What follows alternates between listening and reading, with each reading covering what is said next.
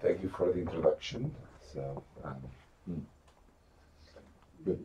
So I'm going to talk about a multimodal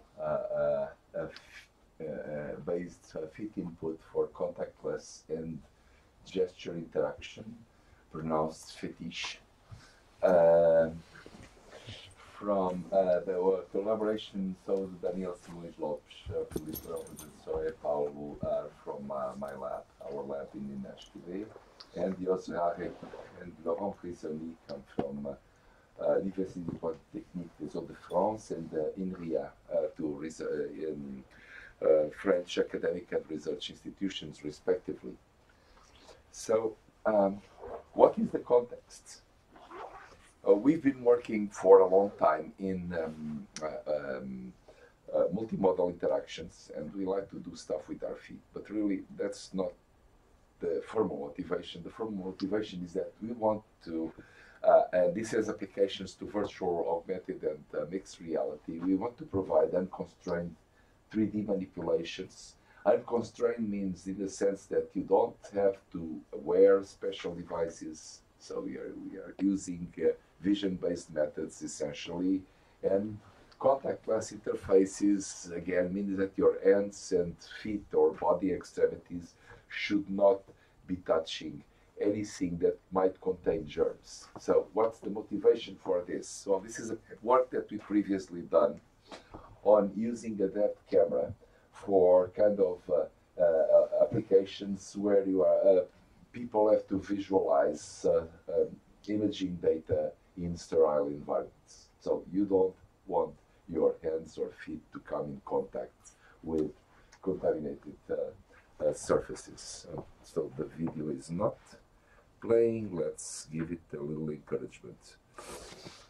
And so this is an early prototype. So here you have a depth camera. And here you have one of former master students working on with a simple gesture vocabulary. You can use a combination of 3 simple gestures that are easily detected by the hardware that we were using. So closed fists for grabbing objects, pointing and pinching essentially, and this we're using this. So, and you can see the motivation here from using a data set, a 3D data set where you can manipulate cut planes, different points of view. And the scenario that you can imagine is some physician operating on a patient in the theater of operations. This is a scenario, of course. No real patients were involved in this work. And where they would need to access the volume visualization data set. So this was early work, but what things did we discover? Using a depth camera has its advantages and has its problems. So with the depth camera, if you are in the sweet spot or in that range of manipulations where the depth camera actually can resolve your anatomical features, this works well for distant viewing and distant content manipulation. So you can actually make gestures and you can manipulate content with these gestures, as you saw on the movie. Problems here. The depth camera may not be good at recognizing hand positions when the hands are either too close to each other or so, which prevents some kind of the two-hand gestures that the previous presenter was talking about. Or when the hands are too close to the body, in that case, the skeleton detection algorithms fail, sometimes miserably.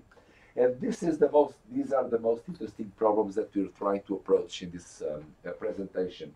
Unintended activation. So let's say that you want to scale some object in 3D, and you start making a gesture. You have to gesture for activating the command, and then you have to specify the final dimension of the object, and then you have to release.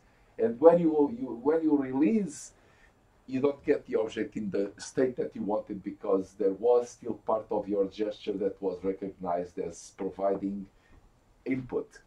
Okay? And so it's a problem that affects precision. Okay? And then you have noisy input, which also comes as a sort of factor here. So we are not the only ones that want to publish stuff made with our feet. There are many people have worked on this since the early 80s. Early in 1988, people were devising already specialized hardware to track the position of the feet. There have been foot mice developed for people who have problems of accessibility. And more recent work in wrists used a kind of a sensor, an IMU mounted on the feet and a cell phone on the pocket to detect foot gestures. And then there has also been lots of vision-based work, including some in my group. This was a fun paper that we published in 2014 in FEETICHE, where the essential idea was to use a depth camera placed at ground level to detect foot gestures, so you could kick the bottom side of your display without having to reach down at the bottom for content. That was fun. And then other people have looked at using hand and foot gestures on tabletop environments. And again, this is the idea that you can both increase the vocabulary, or you can use feet as kind of a non-dominant limbs for specialized interactions. For instance, one obvious thing that is the motivator for our research is that you can use the feet to activate or deactivate the command, so that you can freeze the gesture where you want the input to finish, and then you will activate and deactivate the command based on soul-feet interaction, and that should minimize interaction noise. And other people have also used feet as a secondary device, like feet movement for desktop and 3D interaction. And so there's a growing popularity in using feet as kind of ancillary input devices. Here is an example, again, motivated by touchless interactions that requires an IMU on a bracelet and camera-based movement. Interesting project in Germany a couple of years ago. They used a specialized mat that would have resistive sensing, so you could sense the position of the feet. The problem with these methods here is that they kind of require people to stand on the same position, which sometimes is okay for a theater of operations. But if the surgeon wants to move around the table, then you have to provide multiple inputs, sensitive surfaces. So, to cut the chase, so our gesture vocabulary, actually based on your earlier work, focuses on having 3 simple gestures that are, by the way, very easy to capture with the left camera. Open hand, closed hand, and the lasso gesture. And for the foot, we use double tap and heel rotation. And we can capture double tap and heel rotation in very different ways. We tried optical tracking with a marker on the tip of the foot, so you can actually detect this movement of a gesture. We are using in previous work a depth camera to place behind the surface, or you can use buttons placed in strategic locations. Again, what you do and what you use depends on how mobile the people will remain during the interactions. And then for the interaction design, you'll see how this works. We also want to detect foot rotation, so you can actually use the feet to provide quantitative input. Some of the interaction methods use this idea of a clutch mode, where you turn your foot to this quadrant and you activate translation. You turn your foot to this quadrant, you activate rotation. And then you can use the foot in precision mode, where you track the angle relative to the 12 o'clock to activate, say, rotation or translation arguments. So, what is our baseline? Unconstrained translation, where basically we did the same as we did in the previous methods. And this should be playing. Here you see. So basically, you map directly the gestures to movements of the object, and then you use special gestures to stop and start the command.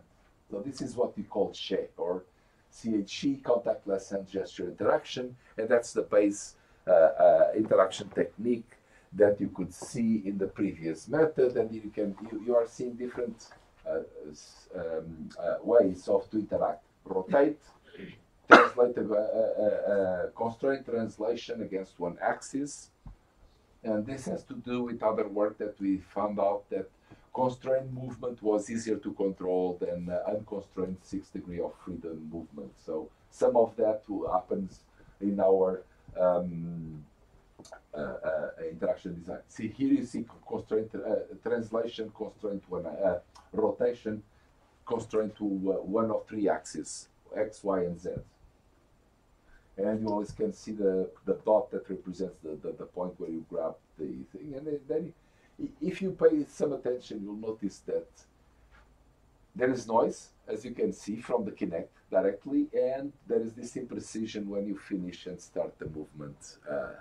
That's what we call the unintended activations.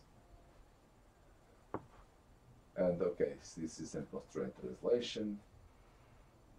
And there you have constraint translation. Okay, clutch fetish. So we use the foot as a clutch.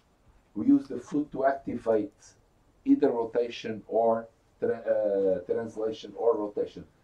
I don't know if you can see this on the back, but there's a foot menu here with the blue and rose areas. So let's see if this works. Okay, there you go.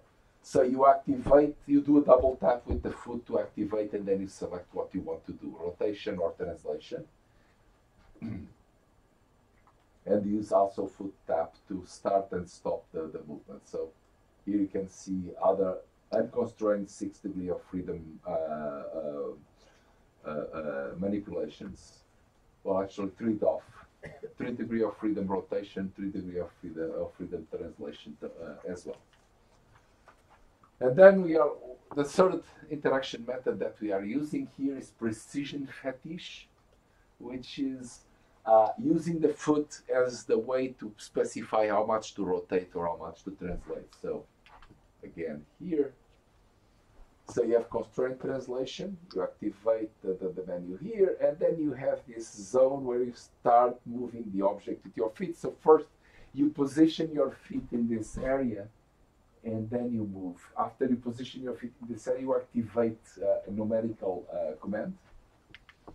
And let's me go back a little bit and replay this again in case you did not see. Yeah, oops.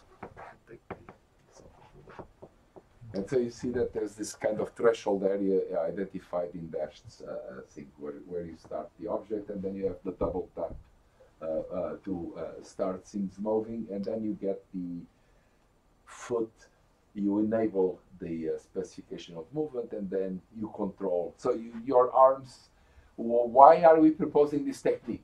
Because you can have your hands busy in a surgical environment. If you're performing things like minimally invasive surgery, you might want just to use the feet to control the visualization while you're holding, say, a probe and other surgical instruments. So how does this go? So in the first experiment, we tried rotation with 4 female participants and 5 male participants. It is all set up. You have a so it's not really immersive VR. You have a large scale display where you see because you are our idea is that surgeons will not operate with immersive goggles on. We are not prepared to suffer the consequences of what would ensue. And so the surgeon will be here. This large scale display will be some over there, and you have a depth camera here to detect gestures.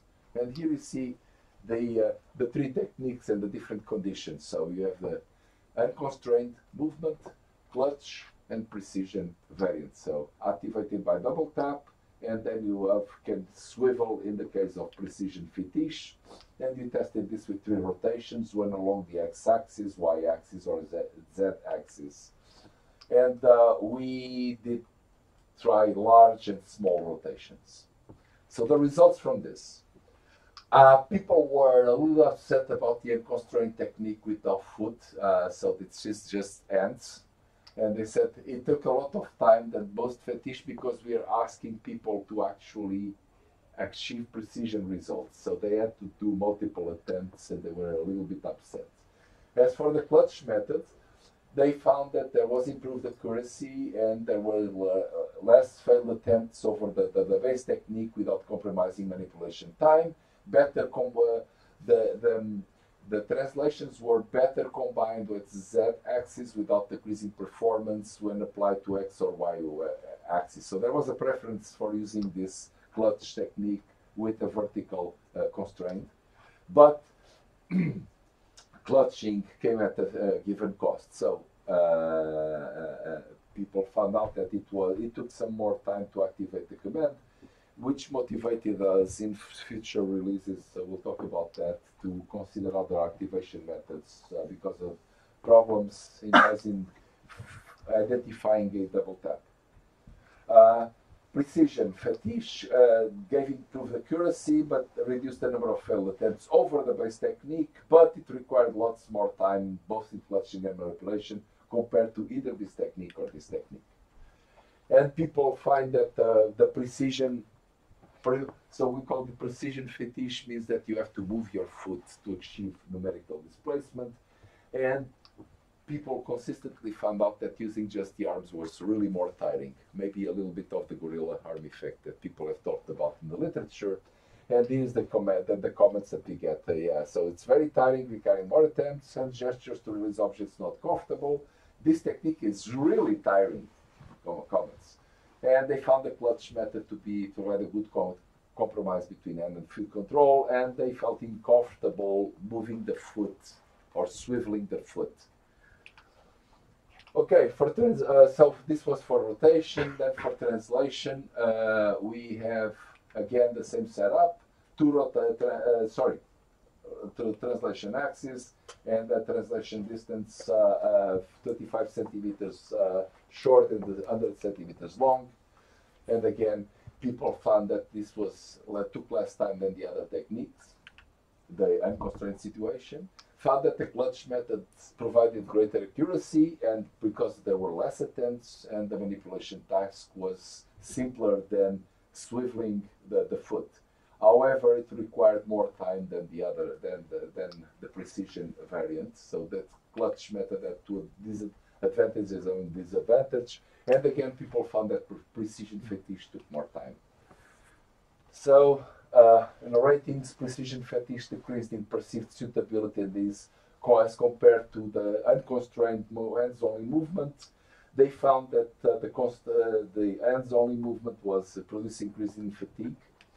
And so basically what we found out after these methods is that the constrained movements seem to work better. Contrary to what we saw, the foot-activated clutch type of thing, where you start the interaction by tapping the foot and end by tapping it again, took more time, but they provided, in the end, a better trade-off between precision and execution time. Based on that, and I'm going to report on things that we are not finding in the ACM Digital Library, because last week we just got the paper accepted in a journal about applying these techniques to dentistry using touch interaction with, and it's called Tooth Fairy. So we love fancy acronyms. Single foot support for 3-end cursors for exceptions in dentistry. And here you see an application. I just thought I would bring this because it illustrates the kind of operating environment. You see the problem with asepsia here. The conditional applications require the dentist to actually be at the keyboard, and you know that the keyboard and the mouse are the things that have the most germs in any kind of operating environment. So this is really bad. And so our goal is, so the one possibility is that they have a foot, but then again, when they're operating here, they are away from the instrument, from doing their task. Actually, I'm told by dentists that their job is really a stressful one. So here is our setup with the again a foot tracked by an optical tracking camera, and then we also did try another setup with a real switch, because since there is not much movement here, we thought we could place a foot switch to activate the interfaces. And And so here is a double tap, as you can see, and you can see the surgeon there manipulating. And we did find also good results here, and especially the surgeons did appreciate the fact that they did not have to take the gloves off or replace the gloves after interacting with data set from the patient during an operation. And so, okay. And so this is, I bring this as an example of an application of the interaction techniques that we developed and presented and validated. So, take home things. FEETICHE is a bunch of, it's a set of 2-foot activated interaction techniques that are used in contactless interaction 3D manipulation. Application, our application is mostly in sterile environments, but hands-free interaction and sterile environments, this can be useful for extended reality in many different applications. However, we still need to do some work in terms of doing precision placements. We have resisted, many design consider this seems to be a simple technique or a simple setting, but it is not. Achieving a good compromise or a good trade-off between precision, control, and execution time in unconstrained 3D interaction is not easy. And we're not the first ones that have found this one. So if you're curious about the second paper, you can find it in the Journal of Biomedical Informatics at this URL. So, just in case somebody feels the urge. Oh gosh. Okay. Well, if you do not pick it, send me some email and I'll be happy to provide it. And of course, after the blunder this morning, I would like just to call your attention to the SIGGRAPH Frontiers workshop on the IVR coming to the conference center near you tomorrow. Thank you for your attention.